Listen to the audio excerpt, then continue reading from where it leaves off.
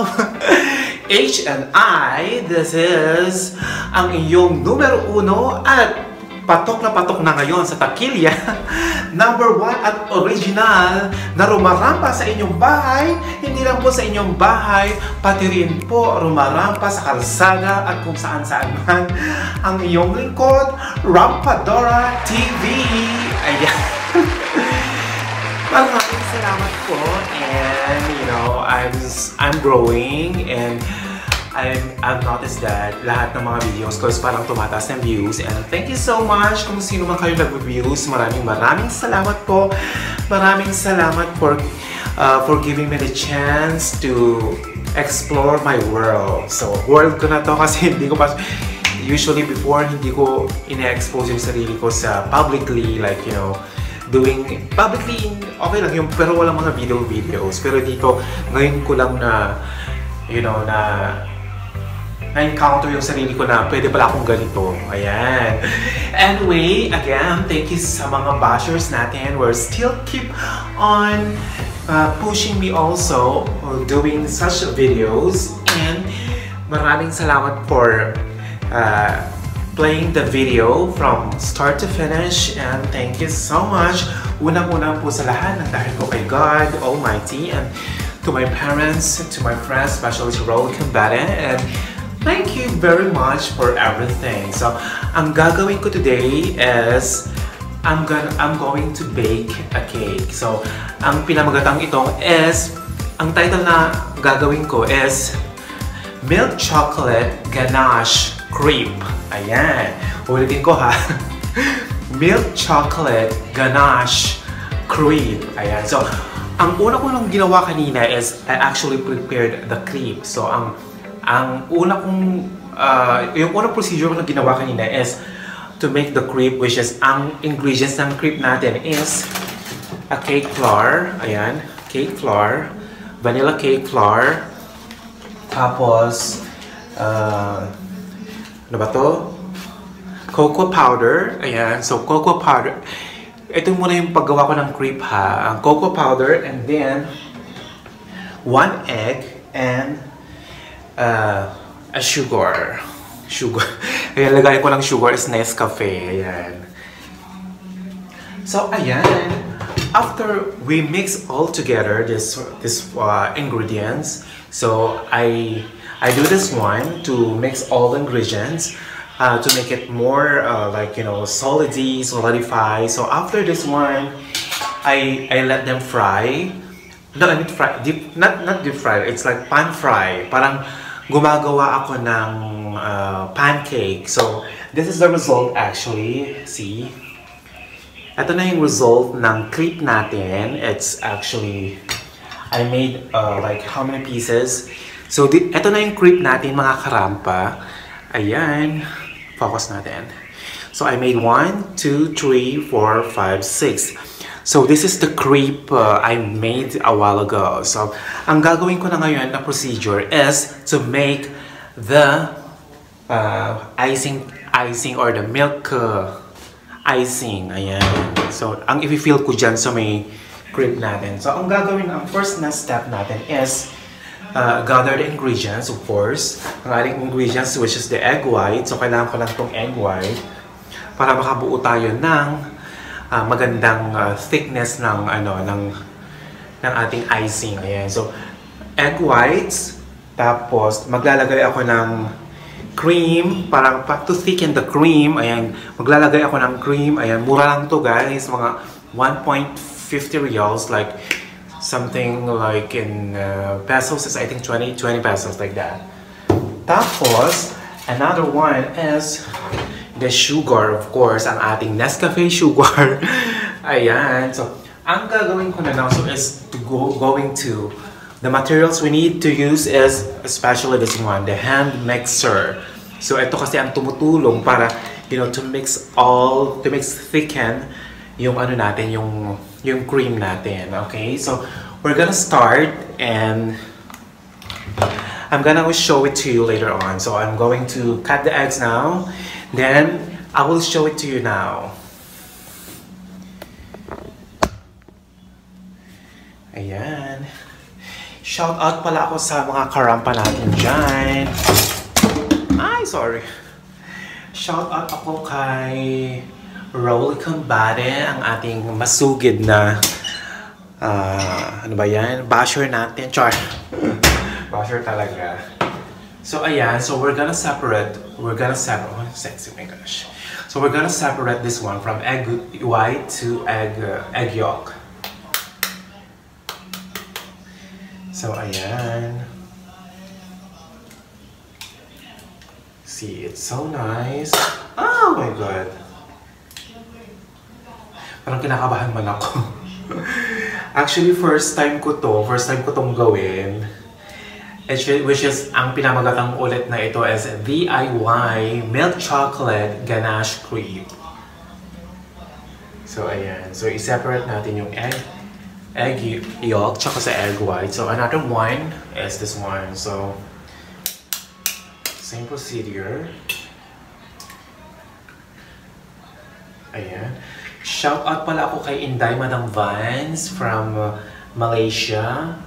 From South Korea babies natin, si Karen Rico. Ang ating All Mine Beauties na si Stella de Cocina at saka si sino pa ba yun? Si Josh Parking Vlog. At saka yung ano natin sino ba yun? From Qatar, from OFW Survival TV. Ayan. So guys, this one is mga karampa. This one, the egg white is now ready to mix. So ito egg white lang siya. Tapos maglalagay lang ako ng pakonti-konti na sugar. So ayoko kasi nang ilalagay na sugar na agad-agad, na full. Hindi ko na may-measure, so gagawin ko na lang. Kasi sige, measure ko na ano. So maglagay muna ako ng dalawang spoonful. So I'm gonna ready to mix this one.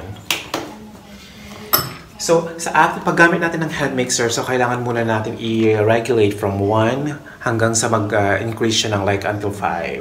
Ayoko siyang kasi masyado siyang meshy daw. Messy siya mamaya. So I'm gonna start now this one. See, it's working. It's so soft.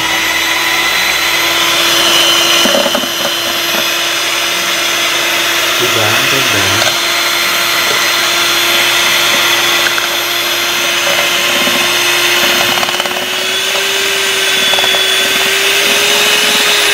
Siguro like it will take this one like 2 minutes, 3 minutes.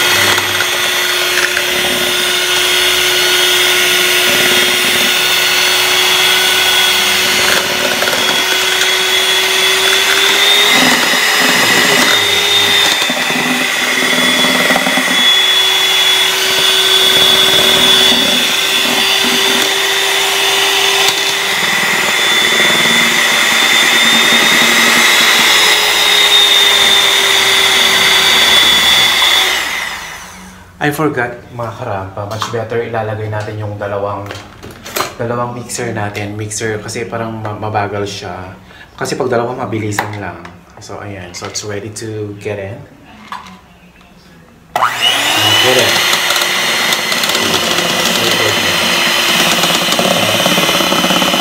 Diba ang bilis na siya?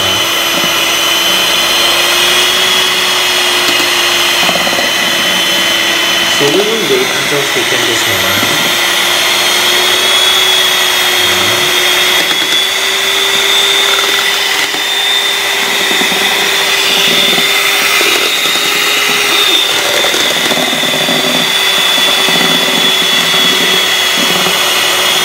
So tingnan nyo naman, nagbububo na siya.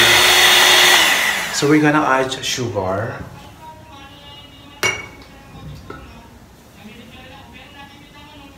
Ayan.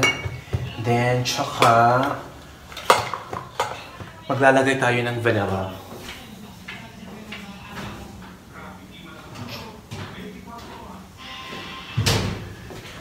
Maglalagay ako ng vanilla. Ayan, vanilla flavor para hindi siya mangamoy malansa. So, oh my gosh, napadami yata. So we're gonna mix it again.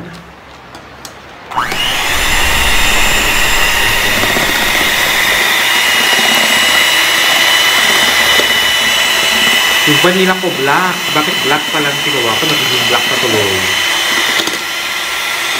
Hindi na siya white ice eh. Yung bamba mo.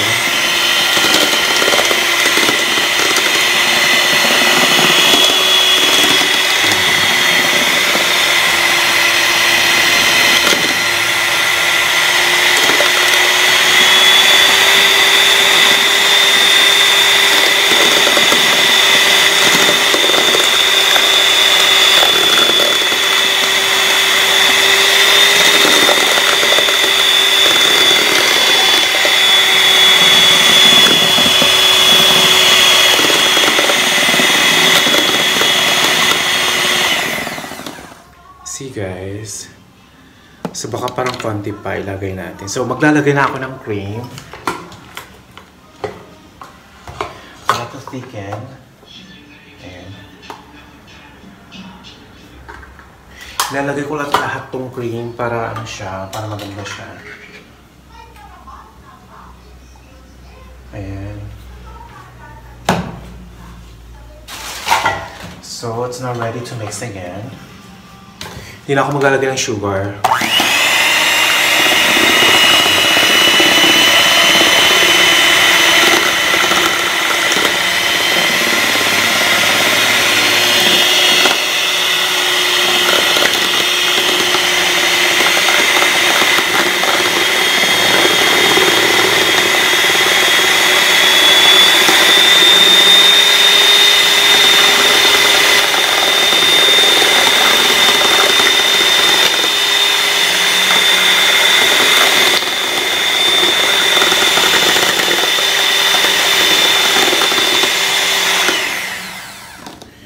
Ayan, malapit na yung cream natin. It's so, diba?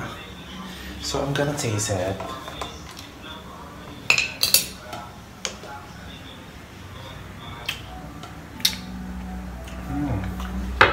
Okay lang siya. I think we're still gonna make like more shake.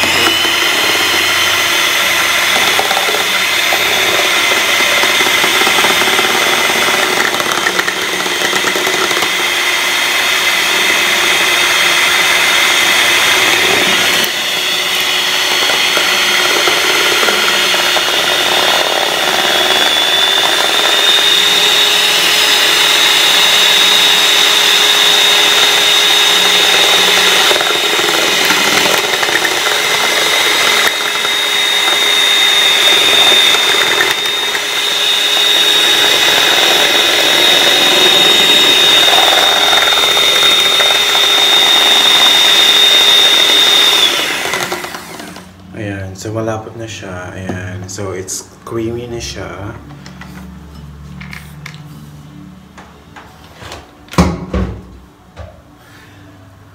Okay.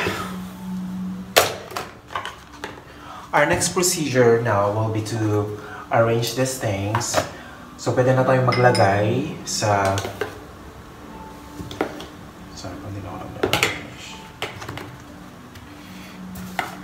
maglagay sa container natin. So dito ko siya ilalagay actually para mag-form siya na parang volcano siya. Ayan, so maglalagay ako ng foil dito sa may ano, ganyan. Lagyan lang natin siya. Ayan.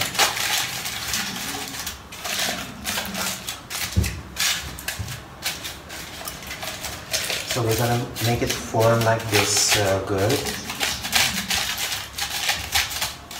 Ayan. So ayan na siya. Okay, so the next procedure is this one, to get the crepe, the meat crepe. So itong crepe na to, ilalagay na natin siya dito.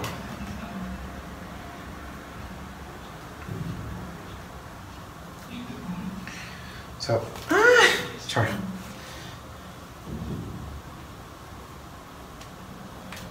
Ayan. So, ilalagay ko na siya dyan. Then, I'm gonna put the cream now over here.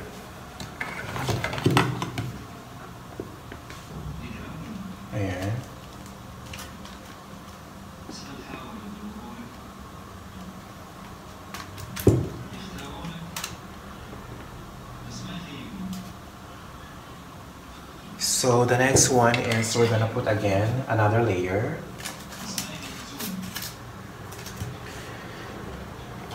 Huwag na natin maglagay ng spatula.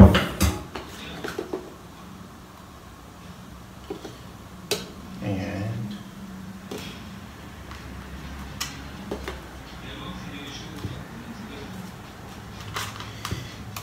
So we'll put another one layer.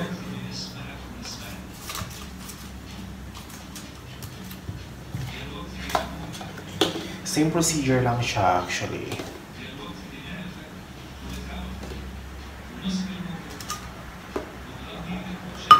Ayan. So another layer.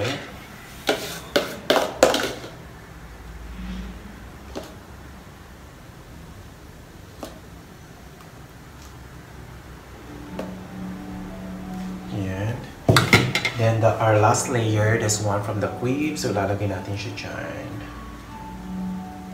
Ayan. So guys, ilalagay na natin to sa ref. So ilalagay natin to sa ref like for how many, like hanggang mag-thicken tong ano kasi yung ref ko hindi masyadong ano. So gaganon ko lang siya para we're gonna wait until tomorrow and let's watch. A few moments later. So na-notice you, it's my voice and my face, my god. It's 5 o'clock a.m. in the morning here and alas 5 na ng umaga. So I just checked my milk chocolate ganache crepe. Ito na. It's so perfect na siya. So this one is I put in the fridge. So i-ready na natin ilagay dito sa plate. So I hope it's good and it's perfect. I hope it's perfect. So this one, ito na, ilalagay ko na lang siya doon sa may ano.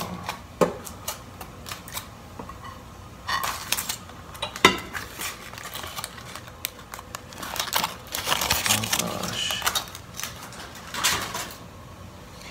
Yung cream, the cream is really, so I'm gonna put now some toppings of this one. So itatap ko na lang siya. Hi, so ayan, this one it's already make our chocolate ganache crepe. Ayan, so beautiful. So we're gonna taste it now. I hope it's good.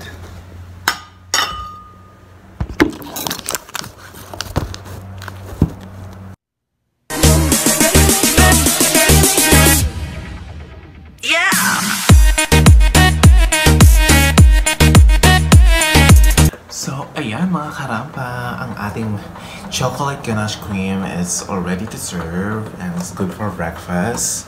Ayan, it's so nice. So, we're gonna taste it.